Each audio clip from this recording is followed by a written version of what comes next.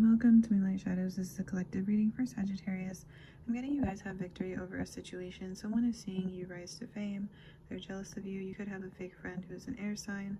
Strong Gemini getting here. It could be affecting your current relationship. They could be trying to spread rumors or lie about you, Sagittarius, because they're jealous of your victory. I'm getting that they're trying to cause stress and conflict, give you a bad reputation. They're spreading lies about you. This friend is fake. I'm hearing that song I'm Upset from Drake, but I'm also seeing with the Ace of Cups here and the Eight of Pentacles, they're jealous that you have an offer of financial stability and you're doing very well. I'm getting just wait, Sagittarius. This person will get what they deserve. Keep working on yourself.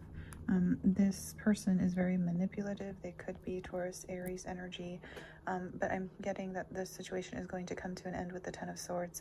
You could also have air in your natal chart, but I'm getting whoever this person is that is spreading rumors, causing and trying to just cause a lot of ruckus is what I'm hearing. They're trying to cause chaos and conflict in your life because they're jealous that you're successful. You are the chosen one. Whatever opportunity was given to you from the universe, you deserve it. It is yours, not theirs. They are very jealous of you. This person is a false friend. I'm getting keep fighting, keep standing strong in your truth, stand your ground. This person will come to an end with the Ten of Swords. It's all a matter of time with the Three of Wands. Give it about 1 to 3 weeks, maybe 3 months or less, and this person will stop because the universe will put a stop to them. So stay strong, Sagittarius. You guys will get through this. I send you guys lots of love and light. If you like a personal reading, the information is in the description box below.